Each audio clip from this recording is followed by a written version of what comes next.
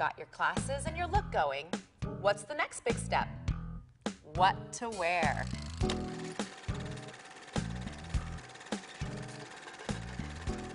This is actually one of the most fun parts of commercial acting. Costume. Suit up.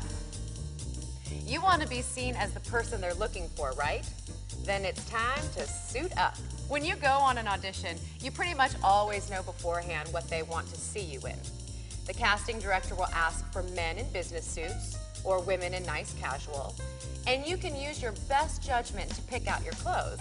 You should always wear clothes that fit and are comfortable because you want to put your best look forward. Wearing things that are flattering but not too busy. When you're watching someone on camera, a bold or bright pattern can distract from your acting. If casting wants to see you in an evening gown, wear one if you have it, or pick something close to it. Thrift stores are a great place to get costumes for actors, especially when you know your type. Nurse types can get cheap scrubs, and biker types can get old concert t-shirts. Just don't spend a lot of money on specialty outfits like clown costumes until after you've shot several commercials as a clown. Now we come to audition day. You've submitted your picture, and they want to see you. What now?